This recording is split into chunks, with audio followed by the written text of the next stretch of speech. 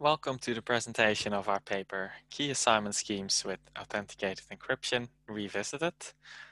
I am Jeroen Pijnenburg, and this is joint work with Bertram Poettering. So this paper is going to be about access control, and if you're familiar with this area, you might intuitively think, can we just combine a key assignment scheme with authenticated encryption? And indeed, it turns out we can.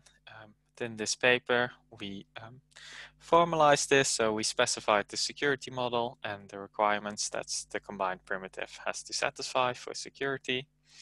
But we also identified the second use case where authenticated encryption will not satisfy the security requirement, but more on that later. So let's first talk about access control. Access control is about the protection of resources that we will also refer to as objects against unauthorized access by specific users. Now, additionally, we would also like that authorized users can access our objects. Otherwise, we could just delete the data. And now this is specified by an information flow policy. So the information flow policy will exactly specify which user is allowed to access the object and which user is not allowed to access the object. And since this information flow policy can be represented by a hierarchy, this is also called hierarchical access control. Now, what exactly is this information flow policy? So an information flow policy, IFP for short, for a set of users U and a set of objects O is a tuple where we have a set L of security labels and a relation less or equal than, which together forms a partially ordered set. And we have two security functions. We have nu from the users to the security labels and omega from the objects to the security labels. And now we say that a user U is authorized to access an object O if the security label associated with that object is less or equal than the security label associated with the user. And in particular, we say that the user is unauthorized if this is not the case. And we need to phrase it like this because it is not the same as saying that the object has a security label greater than the user. And that is because it is only a partially ordered set, so some labels may not be comparable. Now, an example of this hierarchical access control. So in this diagram, an arrow represents that the user is above another user in the hierarchy. So for example, Brock has access to all the files that Dahlia can access, but also Arya has access to all the files that Dahlia can access because Arya is above Brock, who is above Dahlia, and this relation in particular is transitive. Now, note that Celine is not above Dahlia in the hierarchy because there is no path from Celine to Dahlia. So there may be files that Dahlia can access, but that Celine is not able to access, and also vice versa. So in particular, these two users are not comparable. And you can see the same also holds for Brock and Celine. So they have some users that are below them in the hierarchy, like Ethan. But as I said before, like there's users that Brock can access, but Celine cannot, like Dahlia, and vice versa. So also Brock and Celine are not comparable. And on the top, we have Arya, who is above everyone in the hierarchy, because from Arya to everyone, there is a path. Now we have identified two use cases. The first one is read-only enforcement. And in this scenario, you have all your files ready at setup. And what you want is that you want to specify which user can access which file, but you don't want the users to be able to make changes to your files. So everything is defined at setup and it is set in stone from that moment. The other use case scenario is where you do want to allow your users to make changes. So we call this the read-write enforcement. And this is say an employee is working on a file, say Brock is working on a file, and he makes some changes. He edits his file, he saves the new version, and then he saves this file, so he basically writes to it. And then the next day, Dalia, who also has access to the file, wants to continue working on it, make some more changes, and again, save a new version of the file. So in that case, we would use the read-write enforcement. So here we have the diagram of the read-only, and just observe that no one is allowed to write to this file. So this file is specified at startup, and no one can make changes. Authorized users can view it, and if you're not authorized, you should not be able to view the file. In the other case, we have the read-write, and I think the only thing to note here is that if a user has access to the file, it can read and write to the file. So there's no sort of read-only to this file. They can either access it when they can read or write, or like Celine, they cannot access it, and then they can do neither. Now, I don't want to dive into the technical details of the model, but I think it's interesting to talk about some of the modeling assumptions that we have made. So in particular, we assume that any algorithm may fail or abort. And with that, we mean that it gives an output that was not specified in the syntax. And you can think of this as authenticated encryption. Say it gets a ciphertext, but this ciphertext is not authentic. In fact, it's forgery.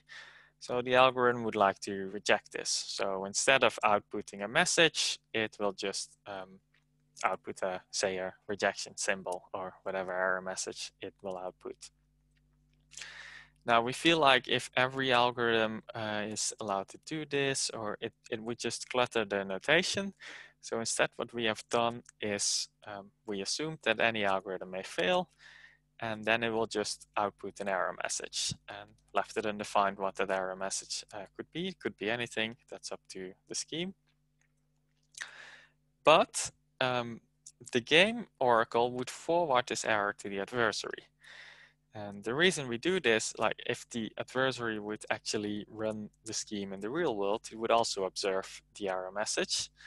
So if the adversary now queries, say, the decryption oracle, and then the decryption oracle runs the decryption algorithm and this fails, then the algorithm will output an error message, then the oracle will forward this to the adversary. And note that in particular, this implies that the algorithm should not leak any information, because if, say, the algorithm says, oh, I failed because I was checking the tag and at bit number 20 it didn't match, if this is the error message, then the game oracle will forward this error message to the adversary.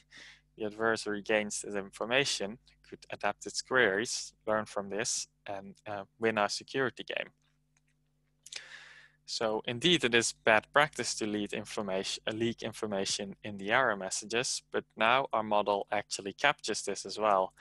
So such a scheme may be secure in other models, but in our model, this actually leakage of information is actually forwarded to the adversary, and the adversary can use it to win the game.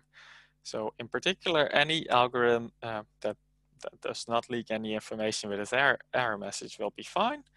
But if an algorithm actually leaks information, then the adversary should learn about this, because the adversary should be allowed to use this information. And then if it wins the security game in our model, this algorithm that leaks information will not be secure, as one would intuitively expect.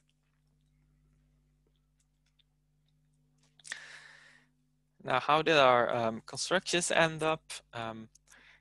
As one would expect, we used a key assignment scheme.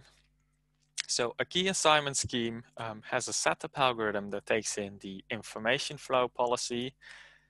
Remember, the information flow policy has all the information about who is allowed to access what object.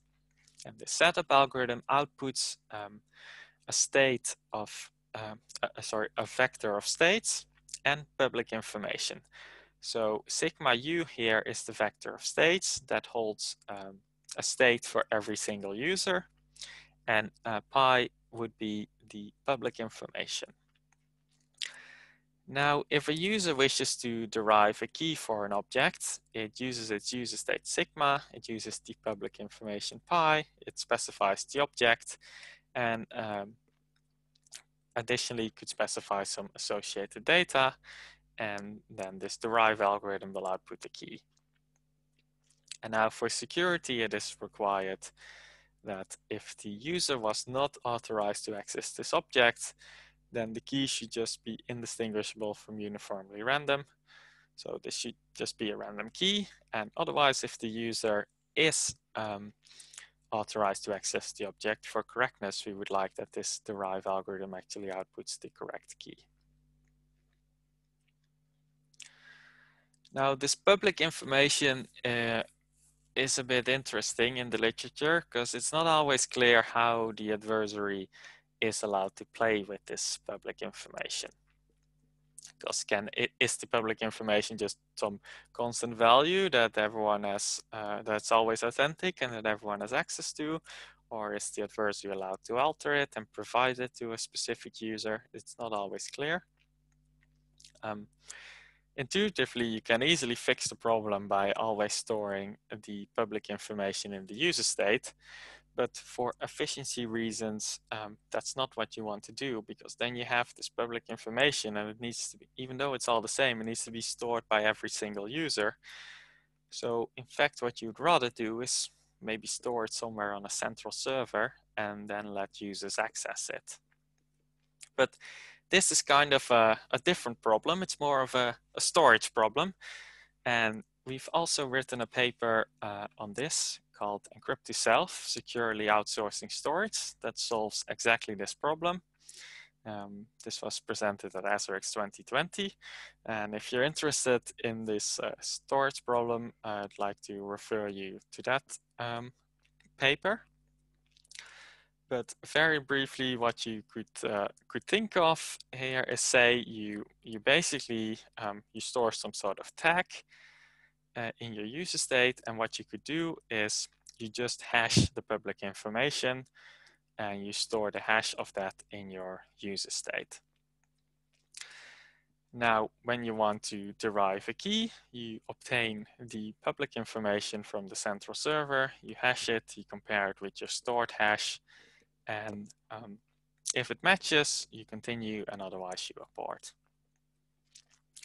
Now this is all formalized in the other paper, but for the purpose of this talk, we will just assume that the public information is authentic. So the other primitive we used is authenticated encryption with associated data, and I've again specified the syntax here. So it takes in a key and associated data and a message, and this encryption algorithm uses this and outputs a ciphertext. And similarly, the decryption algorithm takes in the key and the associated data again, and then this time it takes in the ciphertext and it will output the message. So again, because we have assumed that algorithms are implicitly allowed to fail, we don't need to say like it either outputs a message or a rejection symbol or something. Or if the decryption algorithm wants to reject the ciphertext, then it can just abort, and whatever error message the algorithm has will be forwarded to the adversary. And otherwise, if it's an authentic ciphertext, then it will output the message. So this is what our read-write solution does. It basically uses the key assignment scheme to derive a key for each object, and then it just uses authenticated encryption to encrypt the object and decrypt the object as expected. Now, the read-only primitive is slightly different, because if we used authenticated encryption here, it would not be secure. And to see this, you need to kind of think about it that we need to somehow protect against insider attacks, because authorized users, they are going to receive the key to decrypt this object, but they should not be able to replace it. And if we used authenticated encryption, then they have the key to decrypt the object, but they could just as easily use that key and the encryption algorithm to create, encrypt a new object, replace it, and then the next user who retrieves the encrypted object will just happily decrypt it, since it was correctly encrypted with the correct key. The decryption would just pass and the new user would not notice that the file has changed. So what we did here is we're going to use something we've called binding tags. So you see again the encryption algorithm takes in a key and a message, and it outputs a ciphertext, but additionally outputs this binding tag. And the way you can think of this is just a regular encryption that outputs a ciphertext, but then additionally you hash the ciphertext and you store this hash value in your user state. And now decryption takes in the key and this binding tag, and with the ciphertext, the decryption algorithm will first hash the ciphertext, and it will compare the hash value compared to the binding tag you have stored. And if it doesn't match, it will abort, and otherwise if it matches, it knows the ciphertext was authentic, and then it will just decrypt. Now note that even if a user has the key, because they are allowed to access the file, then if they compute a new encryption for a different message, then the ciphertext would be different. So if the next user now tries to decrypt it, it will hash the ciphertext, it will realize it doesn't match the stored binding tag in its state, and it will just reject this. So in this scenario, users can only read, and they cannot change the files, because the next user would immediately reject the file as unauthentic. Now again, this encryption and then hashing is not as efficient, because we'd have to go over the data twice. But again, I'd like to refer you to our other paper, Securely Outsourcing Storage at ASRX 2020, where we do solve this problem with one pass over the data. And if you're interested in that, you should read that paper. So what we've done here is we have identified two separate use cases, the read-only and the read-write, and we have carefully modeled these different use cases and formally defined the security requirements. And I think the interesting part about the modeling is the algorithm failures. So again, the adversary in our model learns about the algorithm failures, while normally people don't do this. So then if an algorithm outputs leaks information through its error messages, then the adversary would never learn about this, and in their model it would be secure.